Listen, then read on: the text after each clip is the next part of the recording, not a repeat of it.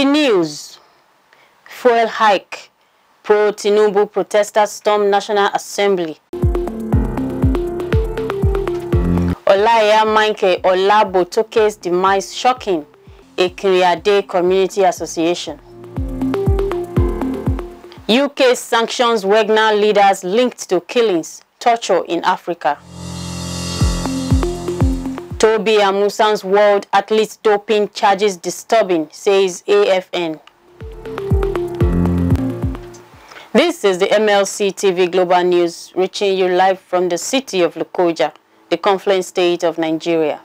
I am Jennifer Udimayo. Thanks for joining us. The National Economic Council, NEC, led by Vice President Kashim Shettima, has instructed the National Emergency Management Agency, NEMA, to promptly distribute grains to states within a 1 to 2 week period.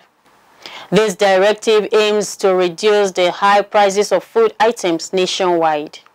The governor of Bauchi State, Bala Mohammed, disclosed the council's directive during a press briefing after the NEC meeting at the Presidential Villa, Abuja.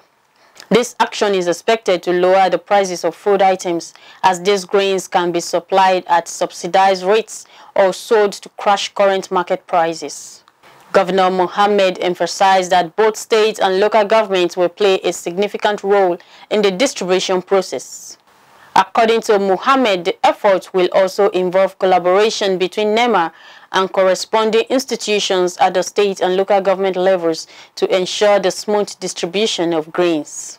Protesters in support of the fuel removal has caused disruption at the National Assembly's main entrance, popularly known as Mopole Gate. The protesters noted that they decided to hit the street to show solidarity with the President, Bola Tinubu, over the removal of fuel subsidy.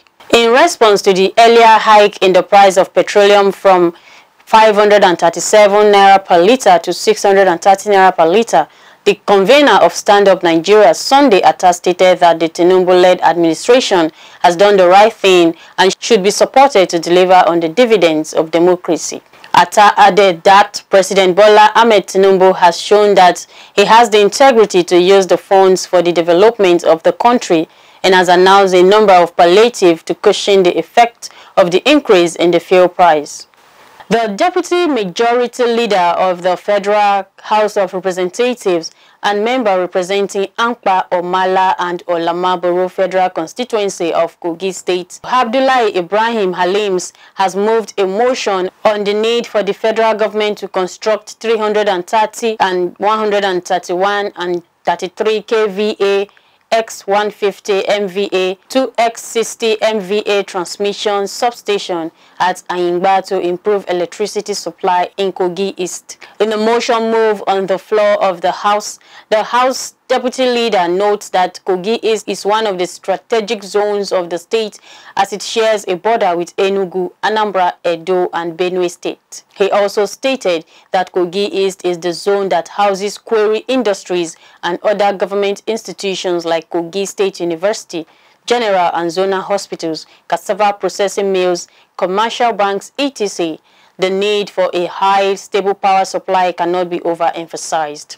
That Kogi East is the zone that houses quarry industries and other government institutions like Kogi State University, general and zonal hospitals, cassava processing mills, commercial banks, etc. The need for a high, stable power supply cannot be overemphasized.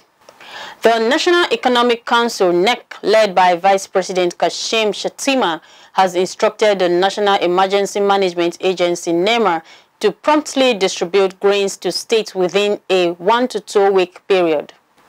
This directive aims to reduce the high prices of food items nationwide.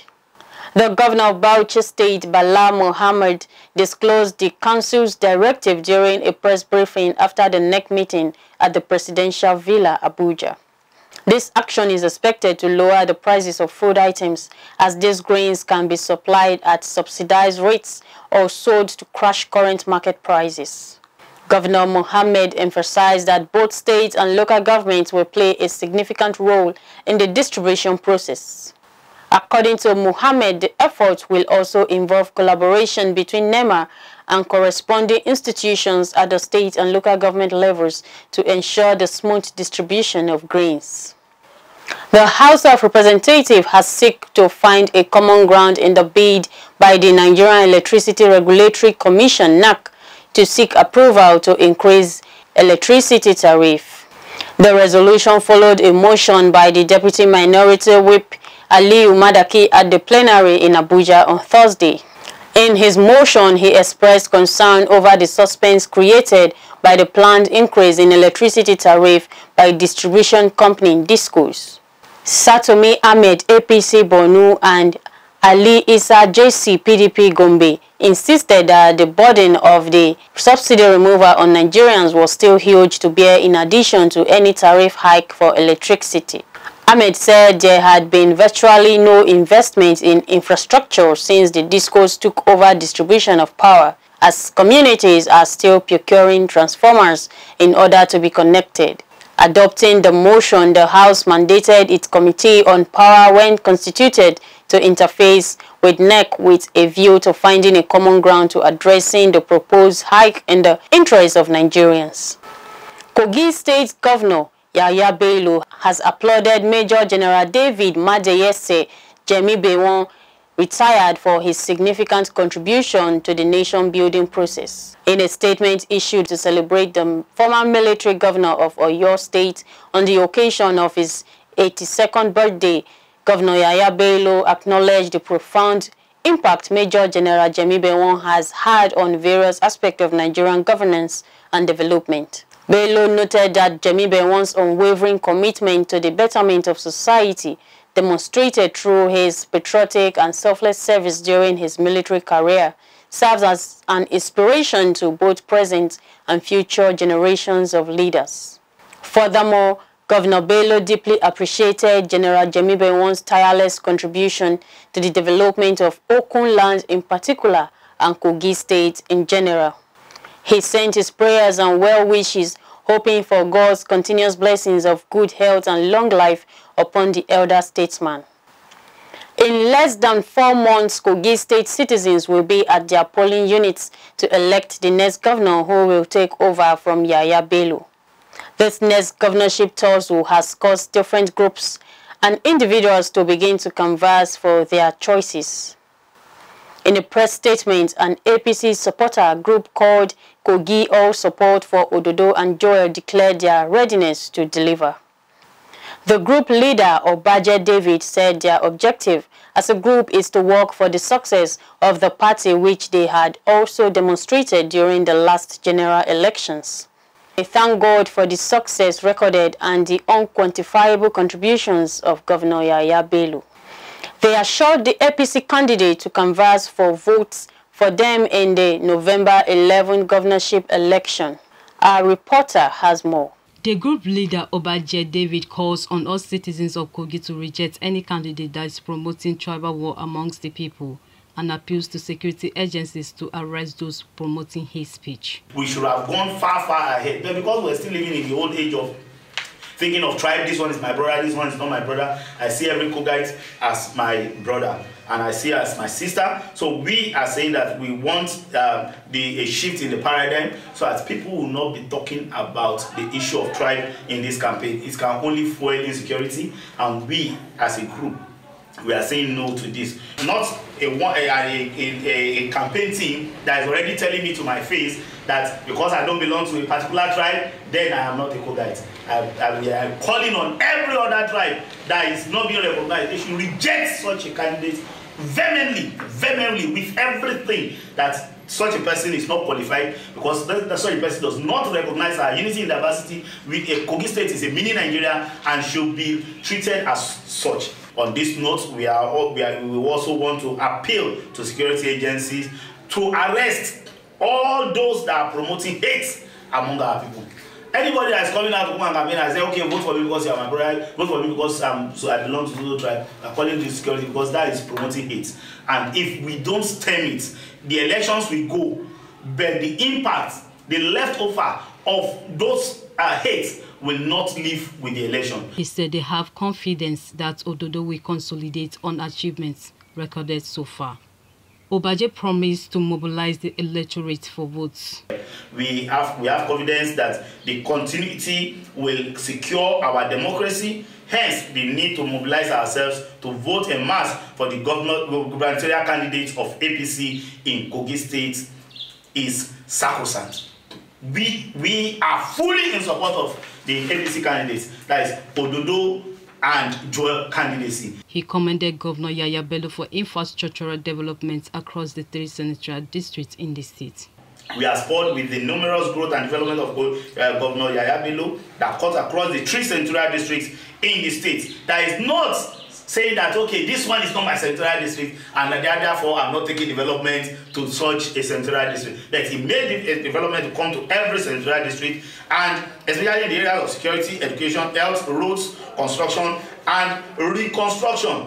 Harmonious relationship among the 3 arms of government, women inclusiveness and youth empowerment, equitable distribution of appointments among the 3 senatorial districts, to mention but a few. So we as a group, we appreciate that. I believe that if there's continuity in the governance of the state, definitely the one that be achieved by the current administration can now be further, stepped up by the Ododo Joel candidacy. The group called on Governor Bello to consider putting forward an executive bill that will mandate the rotation of the governorship position amongst the 3 senatorial districts before he hands it over to the next government. We equally wish to appeal to His Excellency Olaiya Bello to consider putting forward an executive bill that will mandate rotation of the governorship seat position among the 3 senatorial districts. We are going to submit our own proposal to His Excellency, and we will equally submit to the State House of Assembly that this culture, while we were in the university, we had that culture in the school where the 3 senatorial districts rotate positions of NACOS, then National Association of Kogi State Students, and it was very going smoothly. I will see an Liberal lady as my own sister. I will see an Oworo. I could remember there's a guy from the Oworo, and for some of us, then he was even the one that made me to understand that there's a tribe called Oworo in Kogi State, because the way we're so close and it's very Yoruba name, so I was classifying it as open. But because the way we took ourselves as brothers on campus, it made me to understand, no, their own tribe is still Oworo. So I believe that if the our Excellency, His Excellency Governor Yahaya Bello can help us to push this bill to ensure that there will be rotation of governorship seats in the state among the 3 senatorial districts, it will go a long way to foster harmony, unity, and nobody will be suspecting anybody of foul play. Nobody will be thinking that, oh, this one wants to cheat me, this one wants to feel superior, above me, this one is claiming that he's more Kogite than I am. Among those who spoke during the briefing are Siaka Fatima and Musa Zainab, who called for inclusion of more women in government in the next dispensation, and added that without women, no election. They won against Togri before, during the campaign, and after the election. Women have 90% of the election, but at the end of the day, they were left off down without achieving anything. I myself, I know I have worked for Yahaya Bello, and I know what I passed through, but thank God today, I'm still standing. Because it's my state, and I will stand for Ododo. We all should ensure tribalism in Kogi State. We want in a situation whereby women will be more at peace, our youth will be more empowered, our children will be more educated, our state will be more peaceful. When we promote the politics of organism, the politics of religion, bargos or tribalism, it will help our children. They encourage all citizens of Kogi to come out in large numbers to vote for Usman Ododo. I am Faith Abdugafar, reporting for MLC TV. Drug abuse is both a global health and social problem with distinct conditions and problems that vary from place to place. Around 275 million people use drugs worldwide in the last year, while over 36 million people suffered from drug use disorder, according to the World Drug Report released by the United Nations Office on Drugs and Crime UNODC in 2021.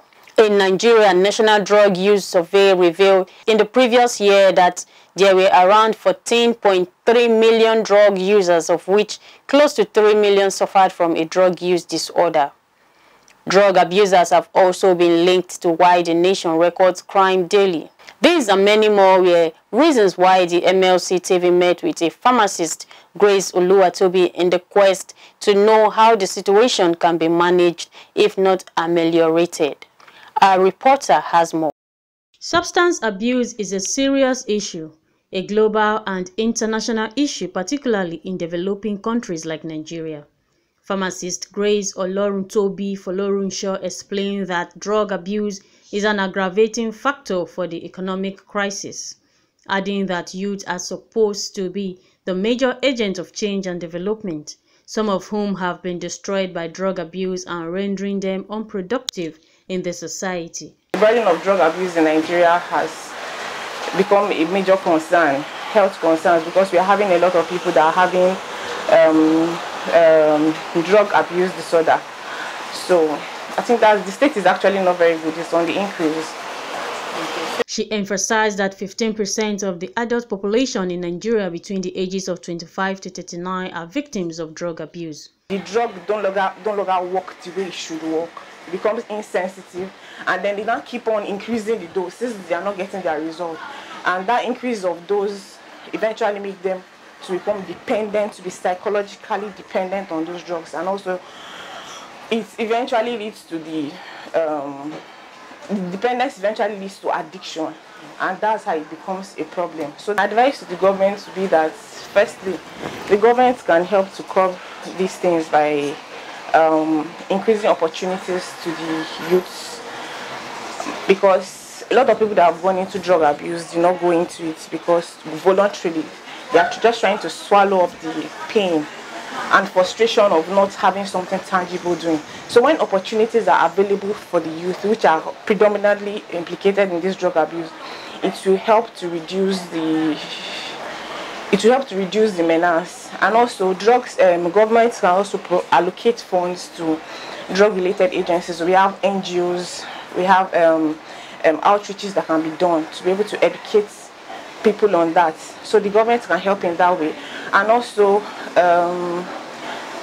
parents can go a long way in helping to reduce drug abuse. Speaking further, pharmacist Olobatoke explained the difference between drug abuse and the misuse of drugs. Drug misuse has to do with prescription drugs. When drugs are being prescribed, drugs that are being prescribed are not used the way they ought to be used. It can be that my friend has this particular concern and the doctor prescribed this, so yeah, use this. Or there are some even cases where you dispense drugs, as we as pharmacists don't dispense drugs to patients, and I'm like one daily, this is not going to work, and they get to use 2 daily. That's misuse of drugs.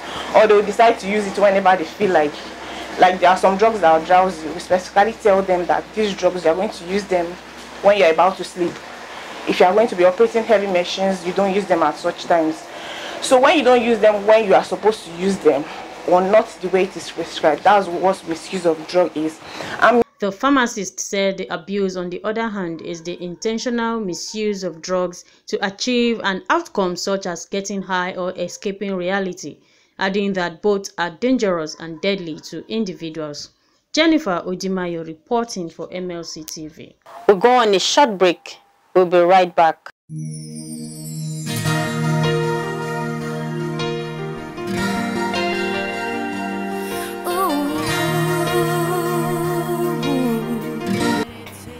Do you know women are adventurous, ambitious, captivating, confident, and dazzling?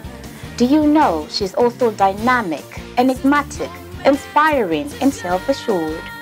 Those are not all about who a woman is. She's also blessed with the wisdom to design her world.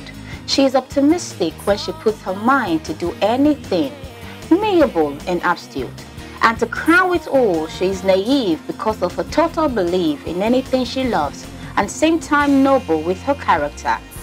These and many more about a woman are what we discuss and analyze on Women's World, a program that celebrates women who have put all these attributes together to to add value to their society. Be my guest together to tell your story yourself. I am a woman and I am proud to be. Join Faith Abdul Ghaffar only on MLC TV online by 6 p.m. every Sunday for all-encompassing about who a woman is. For your contribution, comments, even to appear on the show, advert placement and sponsorship, please call any of the numbers displayed on the screen. Visit and subscribe to our YouTube channel, Molokai TV, and like our Facebook pages, MLC TV and MLC TV WW to watch our editions. Thank you.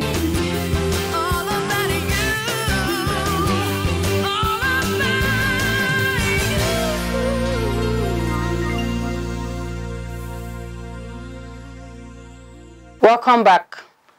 On politics, the Independent National Electoral Commission, INEC, has denied the allegation of deducting 2.5 million votes from the scores obtained by the Labour Party LP presidential candidate in the 2023 election, Peter Obi. INEC made the denial in its final address to the Presidential Election Petition Tribunal in the case by Obi and his party challenging the final outcome of the 2023 presidential election as declared by the Commission. However, in their final written address dated July 14th, INEC's lead counsel A.B. Mahmood San said Obi failed to provide credible evidence to back his claim and therefore asked the court to dismiss the petition. Mahmood added that Obi's witness failed to tender before the Pepsi the polling unit result he used in writing his report, leading to claims of a deduction.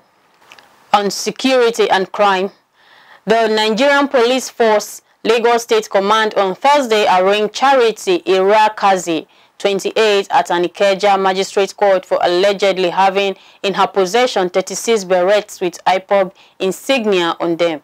The defendant, a woman, an artisan who resides in Lagos, is being tried for conspiracy and unlawful possession of indigenous people of Biafra IPOB berets against the law.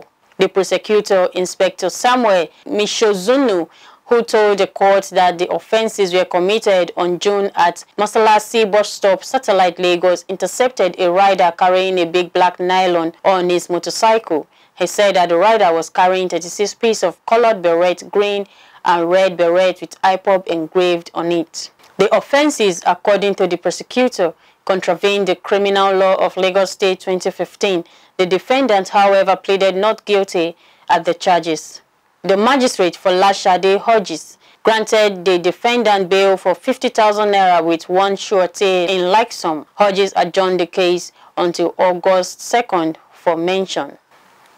The Nigerian Army has inaugurated the newly crafted metal sculpture of the 12th Brigade mascot at the headquarters of the 12th Brigade Nigerian Army Cantonment, Lokoja. Speaking at the commissioning on the parade ground in Lokoja, Brigadier General Isang Akpomontia, the outgoing commander of the brigade, emphasized that the need to turn the barrack into a more beautiful place inspired the creation of a mascot representing a fearless, powerful, and intimidating tiger. Akpomontia said the idea for the mascot came from a young corps member who proposed her concept, and with the help of his engineer officers, the project has been completed for commissioning to the glory of God. The commander expressed his gratitude to everyone involved for their support in making the project a reality within a short period. Brigadier General Akpomontia specifically thanked the Chief of Army Staff COAS for granting him the opportunity to serve as the commander of the 12th Brigade. Newly appointed Commissioner of Police Kogi State Command CP Onuoha Bethrand has assumed duty at the command. A statement issued by the Police Public Relations Officer Kogi State Police Command SP Williams Ovie Aya indicated that the new Commissioner of Police took over from CP Akim A. Yusuf, who was earlier redeployed to Research and Development Force Headquarters, Abuja. According to the statement, over the last 3 decades, CP Onuoha attended several tactical leadership courses, including Advanced Detective Course, ADC, Intermediate Command Course, ICC, PSCJ 2007, Strategic Leadership and Command Course, SLCC 2019 PSCJ. The new CP hails from Abo Omboise local government area of Imo State. He holds a BA Honours in History, Sociology, University of Ife, and MA International Relations, Ibadan. He was enlisted into Nigerian Police Force in the year 1992 as a cadet assistant superintendent of police.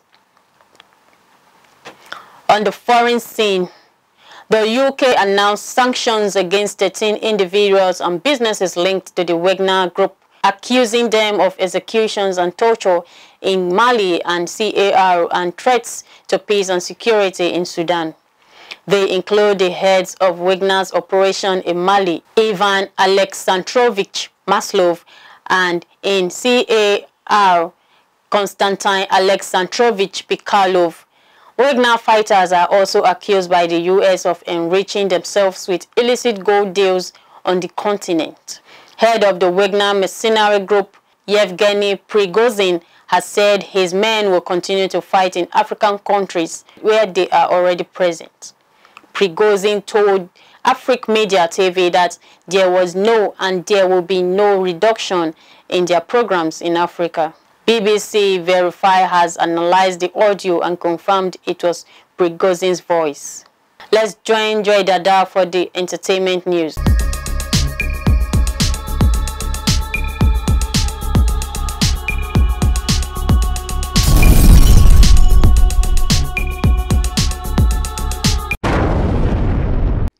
Welcome to our entertainment segment. I am Joy Dada. In Africa, the visuals of Davido Music Worldwide DMW Logos Olori's new single Jayelo has been welcomed with hot criticisms, especially by Muslims who consider the content offensive and disrespectful to their religion.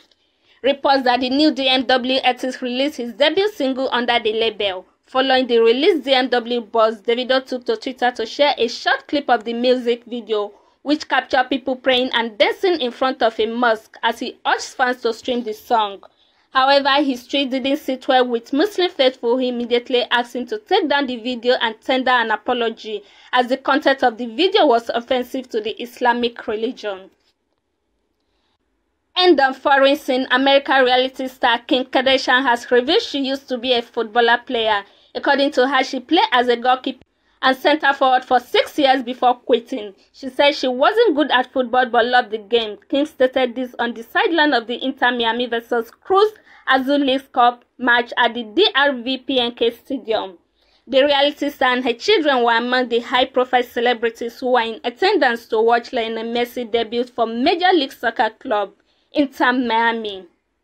Thanks for joining me. I am Joy Dada reporting for MLC TV.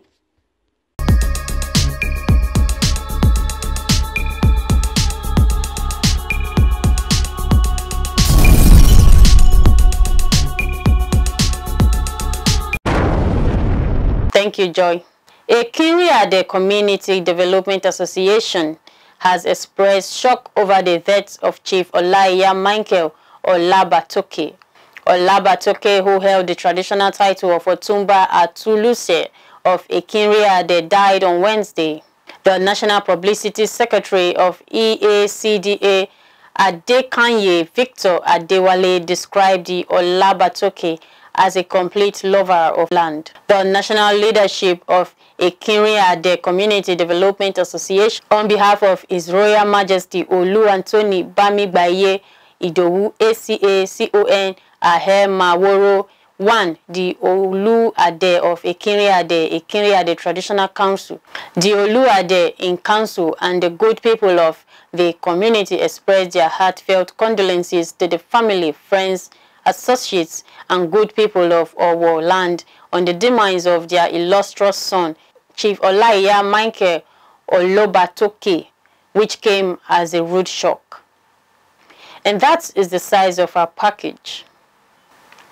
Keep supporting us by subscribing to our YouTube channel, Malakai TV. Like and follow our Facebook pages, MLC TV, MLC TV 2, MLC TV Yoruba, and Igberavabe MLC TV.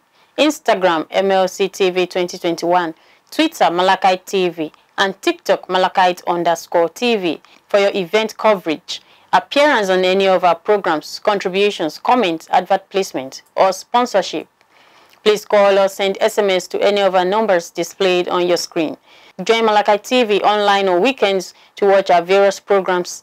Saturdays 7 p.m. Political Arena, Sunday 6 p.m. Women's World, and Monday 9 a.m. The Opinion. It is Malachi TV, reaching everywhere, informing everyone. Please be your brother's keeper to build a happier and better society together. I am Jennifer Odimayo. Thanks for watching and do have a lovely weekend.